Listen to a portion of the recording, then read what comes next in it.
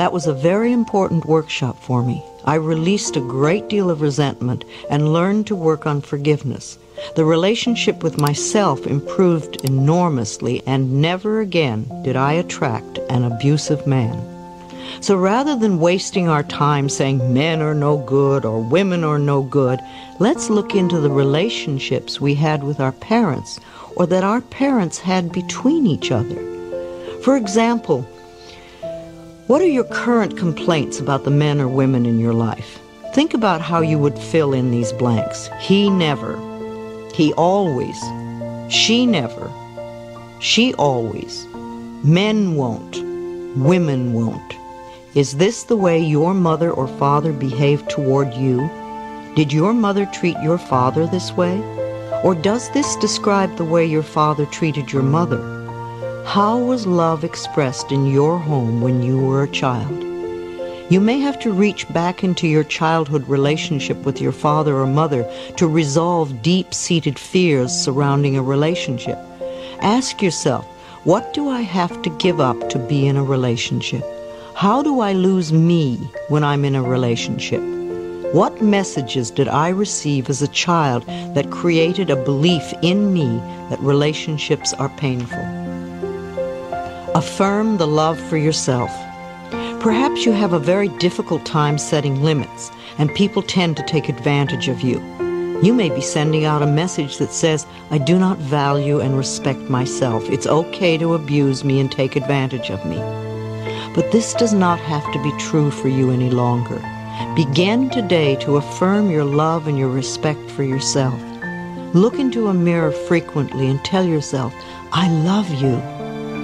As simple as this sounds, it's a very powerful healing affirmation. As you grow in self-love, your relationships will begin to reflect this love and respect as well. You may wish to consider joining a support group such as Codependence Anonymous or Al-Anon. These are wonderful groups that will assist you in establishing boundaries in your relationships and help you reconnect with the self-love and respect that is within you. Allow your partners in life to be as they choose to be. Encourage their self-exploration, self-discovery, self-love, self-acceptance, and self-worth. Finding love. If you are looking for a mate, I suggest that you make a list of all the qualities you would like this person to have, and do go beyond tall, dark, and handsome, or cute, blonde, and pretty. List all the qualities you want. Then review this list and see how many of these qualities you possess. Are you willing to develop the ones you don't have? Then also ask yourself what it is within you that could be denying or delaying the attraction of this person to you. Are you willing to change those beliefs? Is there still a part of you that believes you are unlovable or unworthy of love? Is there a habit or belief you have that pushes love away? Is there a part of you that says, I don't ever want to have a marriage like my parents, therefore I won't fall in love? Perhaps you have feelings of isolation. It is very difficult to feel connected to others when, for the most part, we are disconnected from our own selves. In this case, you need to really focus some quality time on yourself right now. Become your own best friend. Rediscover what makes you happy, what you love to do. Pamper and spoil yourself. So often we look to others to make us feel loved and connected, when all they can do is mirror our own relationship with ourselves. What do you think you deserve in an intimate relationship? When we are coming from a place of feeling we can never get what we really want, it usually means our belief system supports not deserving. Is this what you truly believe about yourself? That you can't have what you truly want? This particular mental pattern no longer needs to be true for you. You can begin to make a change today. You see, if you expect the other person to fix your life or to be your better half, you are setting yourself up for failure. You want to really be happy with who you are before you enter a relationship. You want to be happy enough so that you don't even need a relationship to be happy. Also, if you have a relationship with someone who does not love himself or herself, then it is impossible to really please that person. You will never be good enough for someone who is insecure, frustrated, jealous, self-loathing, or resentful. Too often we knock ourselves out trying to be good enough for partners who don't have any idea how to accept our love because they don't love who they are. Life is a mirror. What we attract always mirrors those qualities we have or beliefs we have about ourselves and relationships. What others feel about us is their own limited perspective of life. We must learn that life has always loved us unconditionally. Jealous people are very insecure. They don't value themselves. They have no faith in their self-worth. Jealousy is really saying, I'm not good enough, I'm not worth loving, so I know my partner is going to cheat me or leave me for someone else. This creates anger and blame. If you stay with a jealous person, then you are saying that you don't deserve a loving relationship. Check your local phone directory for a group near you. It pleases me to notice that self-help groups are becoming the new social norm. People getting together with similar problems, working on solutions. If you meet someone at one of these groups, you know that while they may have some problems, they are working to improve the quality of their lives. I believe that we have comfort zones in our relationships with others. These comfort zones form when we are very small. If our parents treated us with love and respect, then we associate this type of treatment with being loved. If, as is the case for many of us, our parents were unable to treat us with love and respect, then we learn to be comfortable with this lack. In an effort to get our needs met, to feel loved and cared for, we associate being treated badly with being loved. This becomes our pattern, and as a pattern is formed in childhood, it becomes the pattern we use unconsciously in all our relationships. This belief pattern that being treated badly equals love knows no gender bias.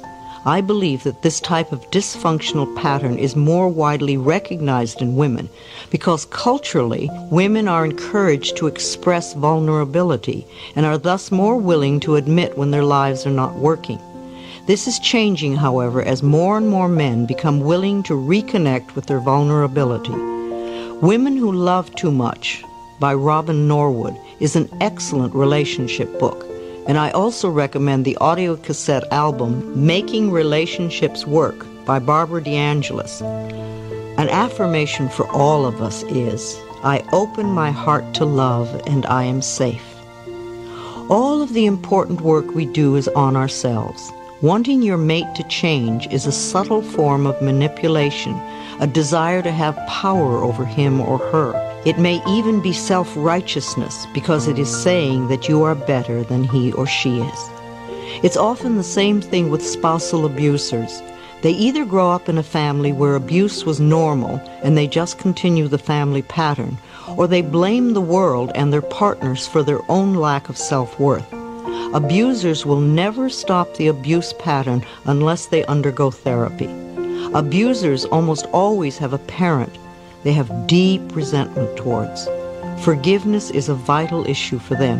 They must understand their patterns and be willing to change. Our parents' influence.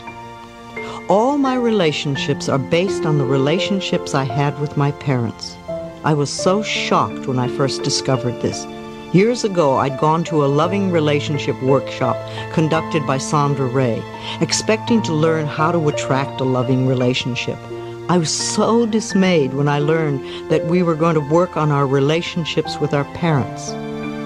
By the end of the workshop, though, I learned that the reason I had so many problems in my personal relationships was because of the very difficult childhood I had. The abuses my mother and I had endured, the abandonment and lovelessness of my childhood, it had all transferred itself into my current relationships. No wonder I attracted abusive men. No wonder they always abandoned me. No wonder I always felt unloved and unwanted. No wonder I always seemed to have bosses that frightened me.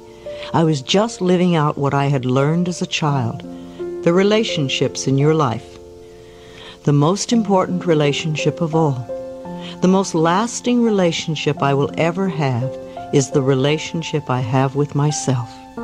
All other relationships come and go.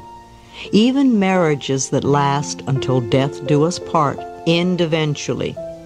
The one person I am with forever is me. My relationship with me is eternal. So what is this relationship like? Do I wake up in the morning glad to find myself here? Am I a person I like to be with? Do I enjoy my own thoughts? Do I laugh with myself? Do I love my body? Am I content being with me? If I don't have a good relationship with myself, how can I have a good one with someone else? If I don't love myself, I will always be looking for someone to complete me, to make me happy, to fulfill my dreams. Attracting healthy relationships. Being needy is the best way to attract an unsuccessful relationship. As author Wayne Dyer says, in any relationship in which two people become one, the end result is two half people. Make a few lists, such as what I believe about men, women, love, marriage, commitment, fidelity, trust, and children. These lists will show you any negative beliefs you need to change. You may be surprised by some of the messages that are hidden in your consciousness. Clean them out, and you may be delighted to see how different your next relationship is. It's interesting to note that most psychics report that the majority of people who come to them ask at least one of three questions. Psychics hear these same questions over and over. How can I get a relationship? How can I get rid of a relationship? How can I increase my finances? If you are in a relationship that you really want to get out of, use that all-powerful tool, blessing with love. Affirm, I bless you with love and I release you. You are free and I am free. Repeat this often. Then really be clear on what you do want in a relationship. Make a list if you need to. In the meantime, work on loving yourself non-stop.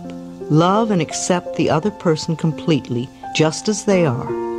As you change and grow inside, you will find that one of two things happens automatically. The other person will either align with your desires or they will disappear altogether. If they leave your life, this transition will be smooth. Always begin by loving and appreciating yourself. Everything else will change. Use the affirmation, I now discover how wonderful I am. I choose to love and enjoy myself. You're going to use it. You're going to thank God for them. Thank you for this test. Because I needed this test to grow my spiritual muscle to overcome this type of thing. Don't just search for rescue. Please help me. Please stop this. Please stop this. If you're going to say, please stop this, and stop the one who is suffering this also then.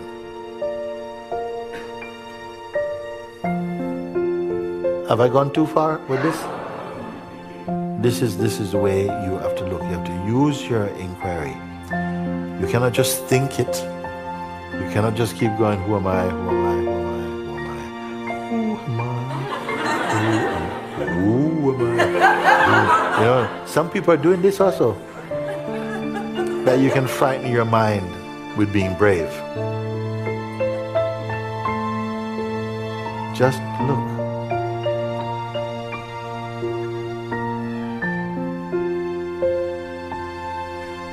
When it is subsided, this activity has fulfilled its purpose, it's done its job, and you have done yours. You've used it to look, to clarify, to verify what is your true position. Are you the one who's been beaten? We have been trained to identify with this person who is victimized and who is, you know, so much injustice has been done against me, man, and building up some kind of case. And the ego, it loves evidence. April the 6th, 842. And before that it was, it loves this kind of stuff because by that it can live in the notion of being a person. And it wants to do that, this behavior, somehow. When you see from the clarity of the isness, all of this becomes laughable. It's not there, it's got no teeth. This serpent has no teeth, it has no venom. You can give him to the children to play with. But when you are identified with this stuff, he is like the original serpent. I wonder if you're hearing these things. Because every tool is being put in you to destroy these delusions, to wake up, not just even destroy them, you only have to wake up. When you wake up, they are no more. If you try and destroy them, you give them a sense of life and a sense of reality. Do you see this or not? So, and that's it. Guruji, but in my case, it's not like more like an intruder, but it's like enticer, like it's seducing you. It's a very beautiful image. Or Same victim. The one is being seduced or the one who's being enticed. Same. What's the difference? One in pink, one in orange. What is it? It's the same identities behind them. It's still the me factor.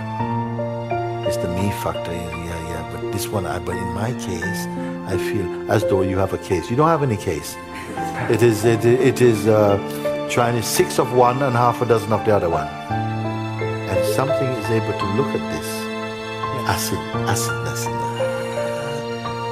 And as you look, you don't identify. It feels like something is saying, it's, what can I do? But this what can I do voice is also heard. And you keep looking and just don't try and stop the feeling. Please listen, don't try and stop the feeling. It grows with resistance. So let it be there, but you just keep looking. Who is suffering this? And the voice will say, what you talking about? This is me. I said, me who? Keep looking. It's a voice in the wilderness, strongly believed in. And that's where it's taking its juice, its nutrient, its nourishment is coming from your belief. Who is the believer in it also? This is your question. You are unrelenting in your looking. Don't give up. Because your mind is not going to give up. It's not going to say, look, you know what, I've troubled you enough. I'm just going to go to someone else. You have to stop. What does it mean you stop? It means that you stop feeding this. You see it. You see that this is a person and this idea, and it's just an idea. You keep looking. You stay with him. Stay with him. Don't mind the feeling. He's throwing eggs at you. He's throwing everything at you. And you don't mind if you just stay. And just keep looking. Don't judge. Don't identify. Just keep looking and just keep looking. Who are you? Who is it who is suffering? And at one point, he's gone. The grip cannot sustain the grip. And the one who is holding on to also, both of them go. Then the tendency is to feel, thank you, Jesus, thank you. This one also you're not also.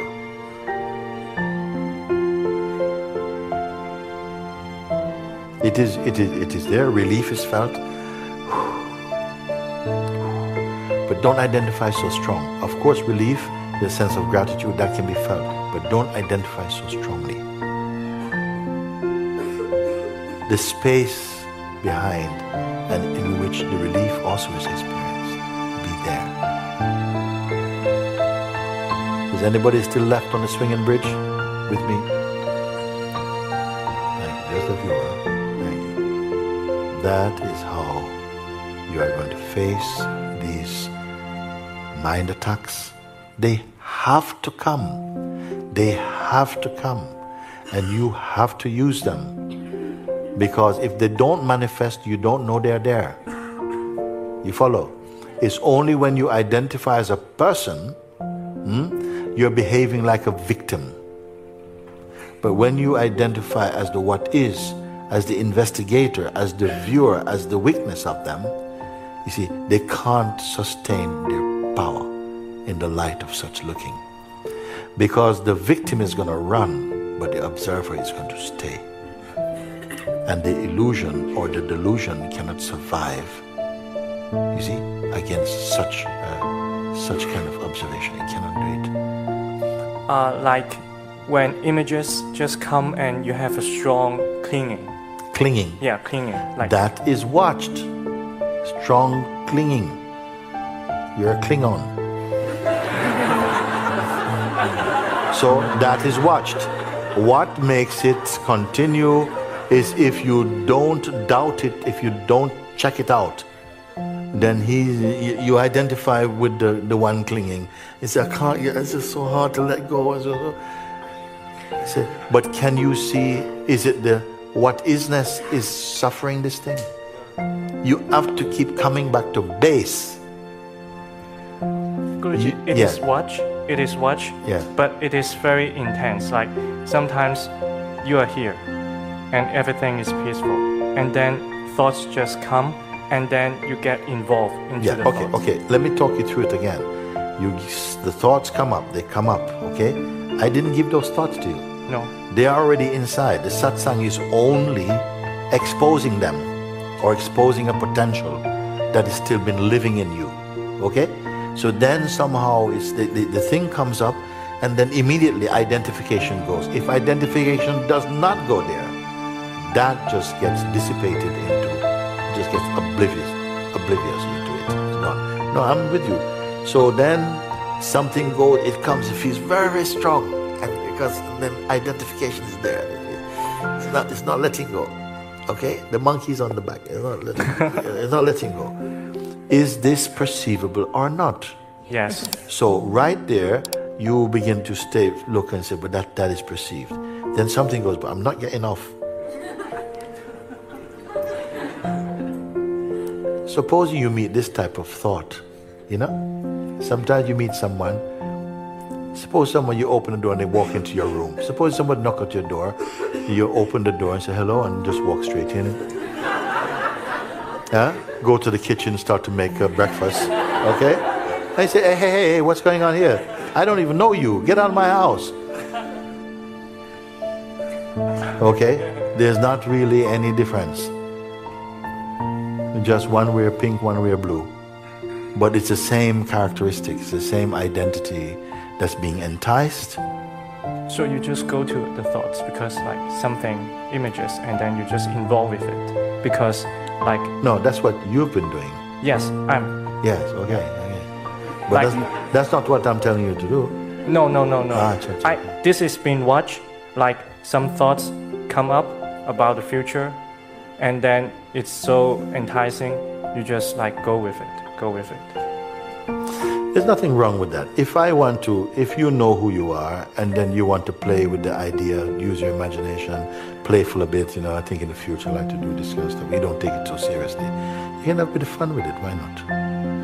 It's when you believe in it, you believe you are really this guy who has a future in the way that your mind is projecting, then you're up the tree.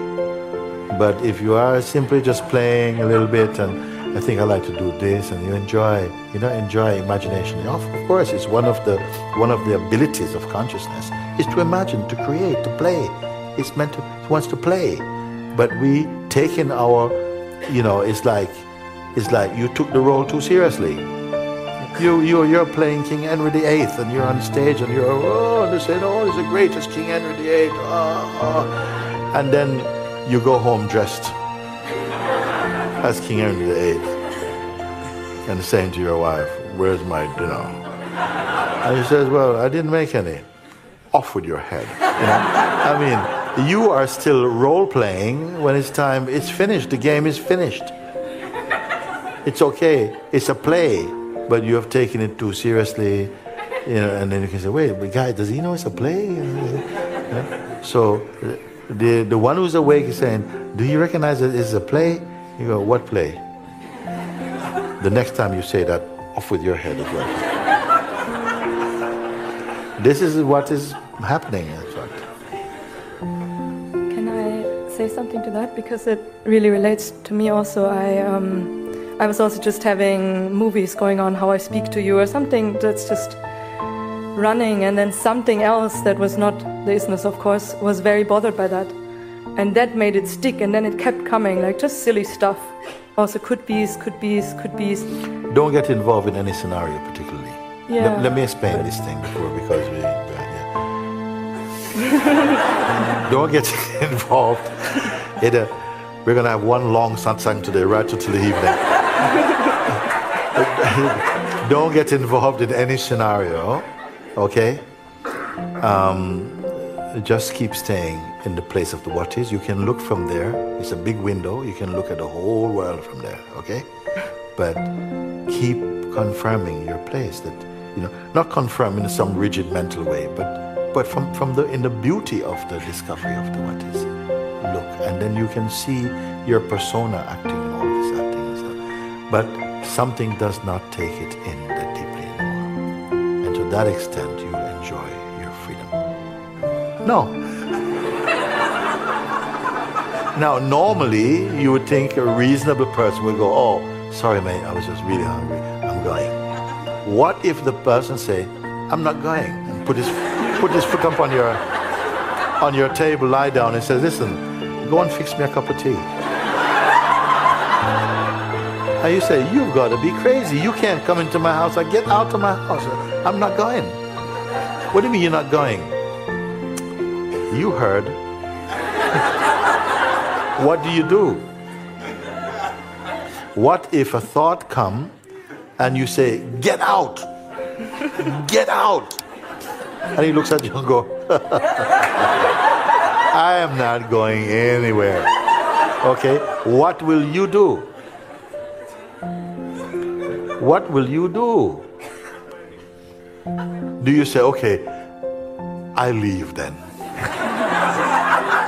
I'll go and rent another apartment. No, you won't. What are you going to do? You have to find out, this cannot be true. This cannot work. This cannot work. You know, I am the landlord of this house. This is an imposter, okay? And there's no police where you live. You have to get him. How are you going to get him out? How are you going to get this thought out? No, it cannot be. He's in your bed?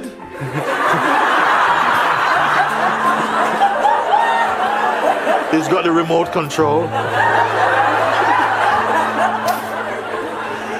Okay, so let's take a look. Let's take a look. I don't know where we're going with this. No, okay, let's take a look. Okay, so I'm only pushing it to see as far as it can go. There's a thought there and it won't shift. It won't shift, and something is feeling like, help, help. I've seen people like this. Many in that state, gripped by their own mind. Okay? So, where you go with this now? So, you say, yes, I look from the what is. Okay? But it's not moving. Because you're not the what is. You're just someone thinking, I'm the what is. Okay? And the thought knows you're not yet the what is.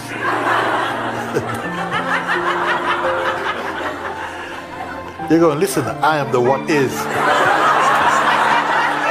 And the thought goes, all right. What you gonna do? What you going to do? So what I'm pointing out is this. Either you are in a place where you have identified, because what tends to happen in situations like this is that you are the strong force of identification is coming there in this play. And this identification is producing all this acidity. And there's something, and the one who's going, I don't know what to do, is also part of the play. Okay? Now, if I say, don't get involved in any scenario, you may say, but I mean, if my house is on fire, I shouldn't put water to it? No, you will do whatever it is that's needed to be done in that moment. And such is life. It's like somebody coming to you and say, suppose you're attacked by 3 people, what would you do? Well, I'll do that with one of them, and then I'll do that with the other one, and I'll do that with this one. That's your fantasy, because when the time comes, maybe you run and leave your grandmother, and then we don't know what you will do. So you don't have to plan anything that is, okay, I'm going to do anything about the future, and just forget it. Trust that you have been called by grace as life presents itself to you, something will respond in the appropriate way. You don't only have to believe this, you can test it out. And you'll see, you can then come and say, you know, Mooji, actually, that doesn't work like that. Because the time came and I fainted, actually. Or whatever it is. I said, well, that was what was meant to happen. If you fainted, I mean, when you face, or suppose you're attacked by 3 guys and you faint, they're not going to beat you up. They're going to say, oh my God, let's get out of here. So you don't know what's going to happen. I saw one video, actually, some guys were attacking one guy. They come to beat him up, okay? They were come to beat the guy up, and you know what he did? He pulled his trousers down. And they took off, and they said, no. They don't want anybody to see them harassing someone with no trousers. I mean, that's not cool, you know? So they took off. Now, where did that idea come from to take your pants down? From the what is, I tell you.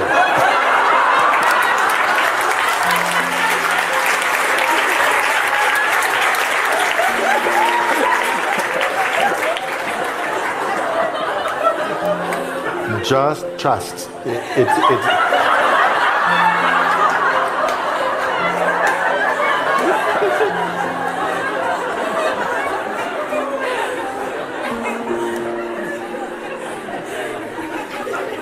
The appropriate thing will happen in the right time. I mean, it doesn't work if a dog is attacking you, take your hand over. But anyway, my point is simply this, that we don't trust in the life because mostly we've been conditioned to act prematurely and to force things and to imagine too much, and so you're out of sync with life as it really is. That's what happens. Too much personhood, too much projections. And so we lose our spontaneity and our intuitive functioning and perception. So all I'm saying is just to just forget about all these techniques of living. Discover yourself as life, it is enough.